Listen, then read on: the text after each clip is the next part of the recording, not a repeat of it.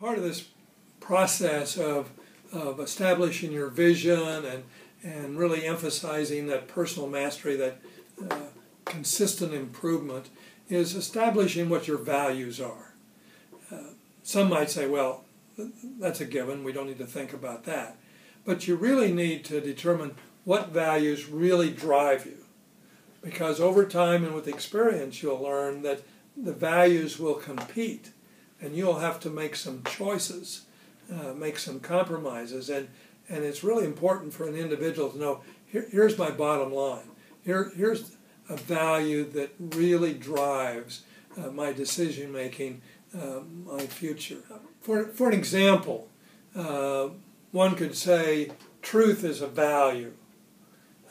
Another one, loyalty. And from experience, I can assure you, those from time to time will come into conflict.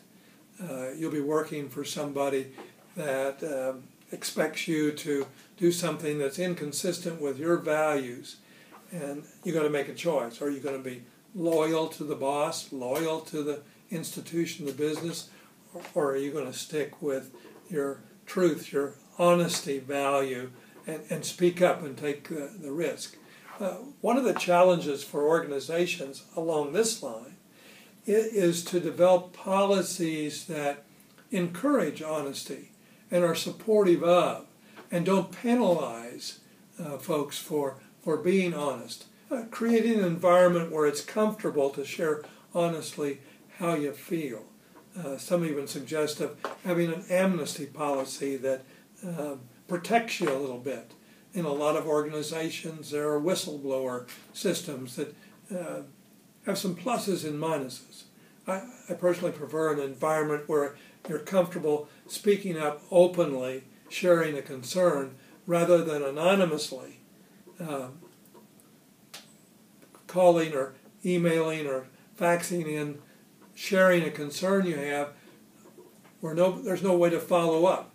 It's anonymous. There's no way to check to see the substance of it, and it can lead to a lot of difficulties.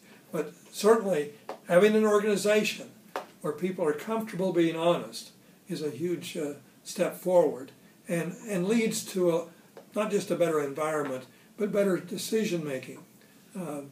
Having people be comfortable saying, I don't think that'll work, or why are we doing this, when the boss has just said, here's what we're going to do.